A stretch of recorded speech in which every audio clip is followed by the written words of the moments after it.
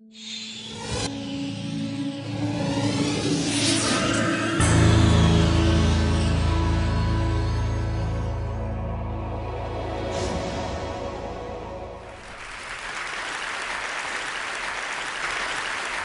do I know that would cause me, a reticent Midwestern scientist, to get myself arrested in front of the White House protesting? And what would you do if you knew what I know? Let's start with how I got to this point. I was lucky to grow up at a time when it was not difficult for the child of a tenant farmer to make his way to the state university. And I was really lucky to go to the University of Iowa, where I could study under Professor James Van Allen, who built instruments for the first U.S. satellites. Professor Van Allen told me about observations of Venus, that there was intense microwave radiation. Did it mean that Venus had an ionosphere, or was Venus extremely hot? The right answer, confirmed by the Soviet Venera spacecraft, was that Venus was very hot, 900 degrees Fahrenheit, and it was kept hot by a thick carbon dioxide atmosphere. I was fortunate to join NASA and successfully propose an experiment to fly to Venus. Our instrument took this image of the veil of Venus, which turned out to be a smog of sulfuric acid. But while our instrument was being built, I became involved in calculations of the greenhouse effect here on Earth, because we realized that our atmospheric composition was changing. Eventually, I resigned as principal investigator on our Venus experiment because a planet changing before our eyes is more interesting and important. Its changes will affect all humanity. The greenhouse effect had been well understood for more than a century. British physicist John Tyndall in the 1850s made laboratory measurements of the infrared radiation, which is heat, and he showed that gases such as CO2 absorb heat, thus acting like a blanket, warming Earth's surface. I worked with other scientists to analyze Earth climate observations. In 1981, we published an article in Science magazine concluding that observed warming of 0.4 degrees Celsius in the prior century was consistent with the greenhouse effect of increasing CO2. That Earth would likely warm in the 1980s, and warming would exceed the noise level of random weather by the end of the century. We also said that the 21st century would see shifting climate zones, creation of drought-prone regions in North America and Asia, erosion of ice sheets, rising sea levels, and opening of the fabled Northwest Passage. All of these impacts have since either happened or are now well underway.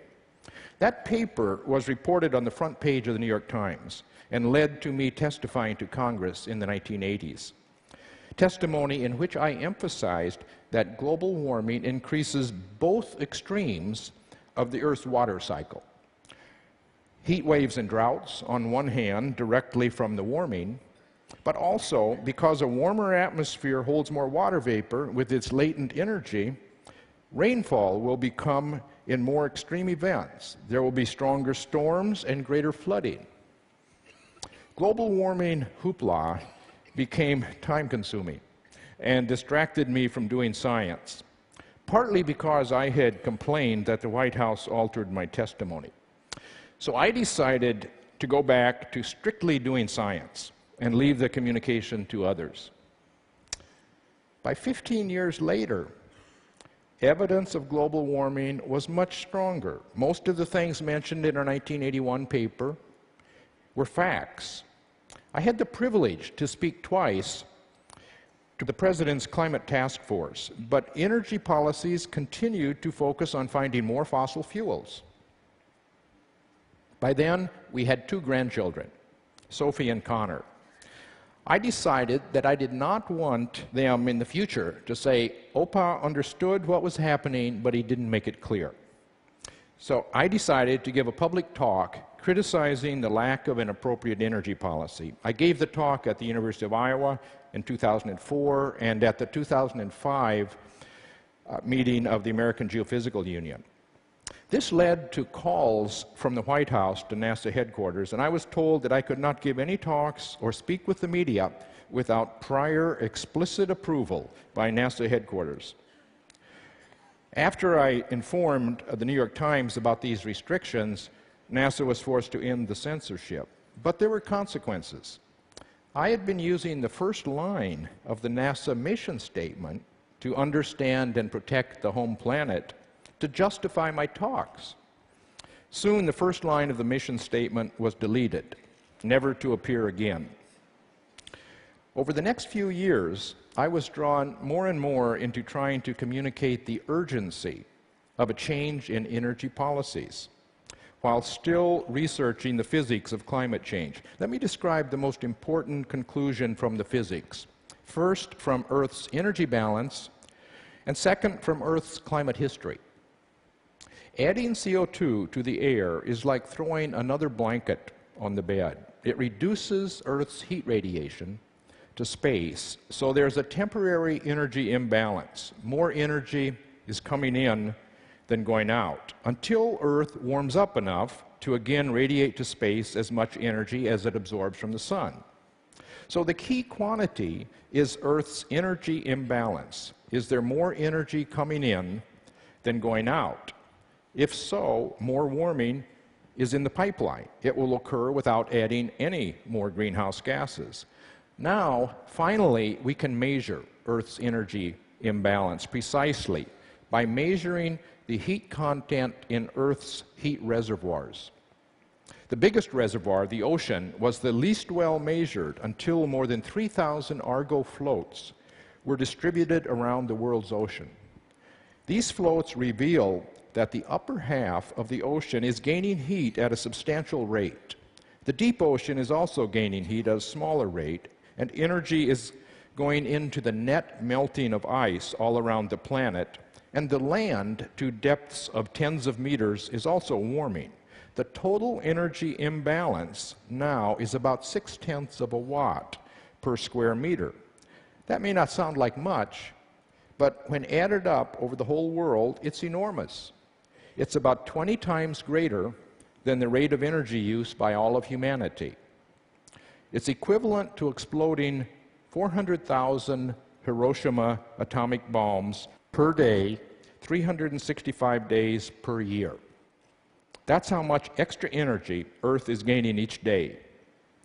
This imbalance, if we want to stabilize climate, means that we must reduce CO2 from 391 ppm parts per million back to 350 ppm.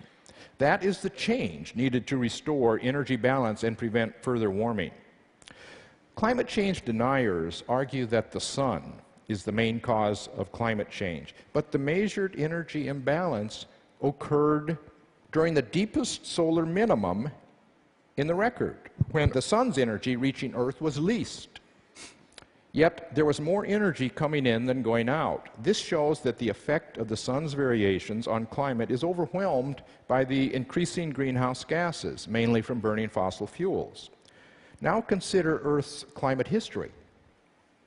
These curves for global temperature, atmospheric CO2, and sea level were derived from ocean cores and Antarctic ice cores, from ocean sediments and snowflakes that piled up year after year over 800,000 years, forming a 2-mile thick ice sheet.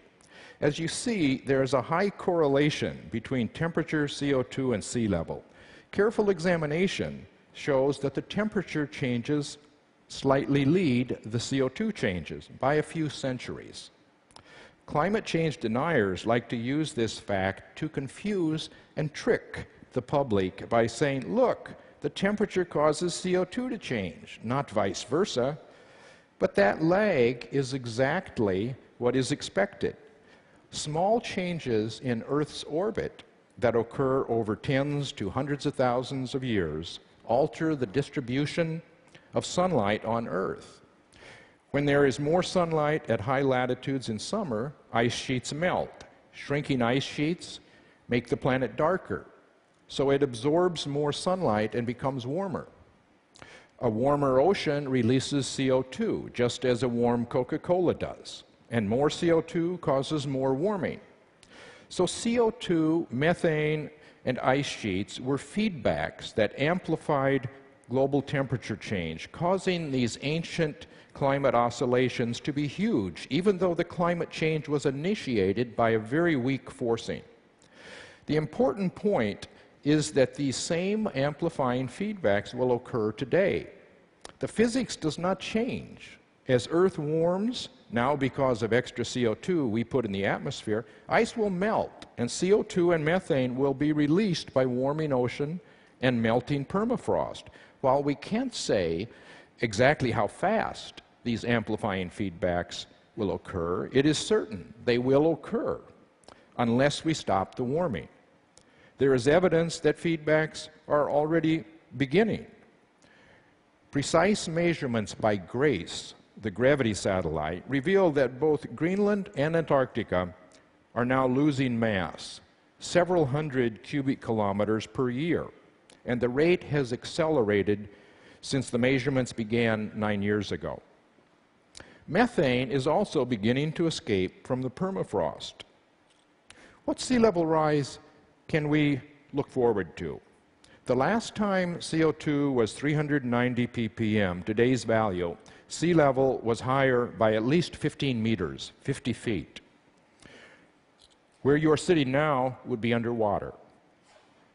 Most estimates are that this century we will get at least 1 meter. I think it will be more if we keep burning fossil fuels, perhaps even 5 meters, which is 18 feet.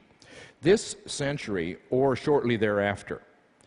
The important point is that we will have started a process that is out of humanity's control. Ice sheets would continue to disintegrate for centuries. There would be no stable shoreline. The economic consequences are almost unthinkable. Hundreds of New Orleans-like devastations around the world. What may be more reprehensible if climate denial continues is extermination of species. The monarch butterfly could be one of the 20 to 50% of all species that the Intergovernmental Panel on Climate Change estimates will be ticketed for extinction by the end of the century if we stay on business-as-usual fossil fuel use. Global warming is already affecting people. The Texas, Oklahoma, Mexico heat wave and drought last year, Moscow the year before, and Europe in 2003 were all exceptional events, more than 3 standard deviations outside the norm. 50 years ago, such anomalies covered only 2 to 0.3% of the land area. In recent years, because of global warming, they now cover about 10%, an increase by a factor of 25 to 50. So we can say with a high degree of confidence that the severe Texas and Moscow heat waves were not natural, they were caused by global warming. An important impact, if global warming continues, will be on the breadbasket of our nation and the world, the Midwest and Great Plains, which are expected to become prone to extreme droughts, worse than the Dust Bowl, within just a few decades, if we let global warming continue. How did I get dragged deeper and deeper into an attempt to communicate, giving talks in 10 countries, getting arrested, burning up the vacation time that I had accumulated over 30 years? More grandchildren helped me along. Jake is a super positive, enthusiastic boy. Here at age 2.5 years, he thinks he can protect his 2.5-day-old little sister. It would be immoral to leave these young people with a climate system spiraling out of control. Now, the tragedy about climate change is that we can solve it with a simple, honest approach of a gradually rising carbon fee, collected from fossil fuel companies and distributed 100% electronically every month to all legal residents on a per capita basis, with the government not keeping one dime. Most people would get more in the monthly dividend than they pay in increased prices. This fee and dividend would stimulate the economy and innovations, creating millions of jobs. It is the principal requirement for moving us rapidly to a clean energy future. Several top economists are co-authors on this proposition.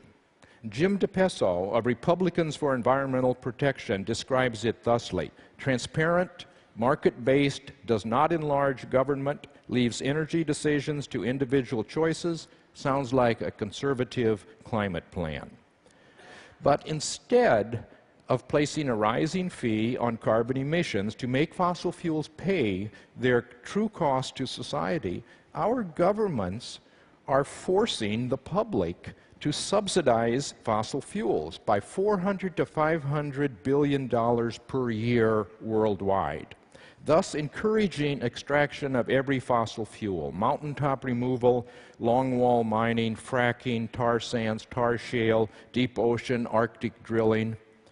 This path, if continued, guarantees that we will pass tipping points, leading to ice sheet disintegration that will accelerate out of control of future generations. A large fraction of species will be committed to extinction. And increasing intensity of droughts and floods will severely impact breadbaskets of the world, causing massive famines and economic decline. Imagine a giant asteroid on a direct collision course with Earth. That is the equivalent of what we face now. Yet we dither, taking no action to divert the asteroid, even though the longer we wait, the more difficult and expensive it becomes. If we'd started in 2005, it would have required emission reductions of 3% per year to restore planetary energy balance and stabilize climate this century. If we start next year, it is 6% per year. If we wait 10 years, it is 15% per year. Extremely difficult and expensive, perhaps impossible. But we aren't even starting. So now you know what I know that is moving me to sound this alarm. Clearly, I haven't got this message across. The science is clear.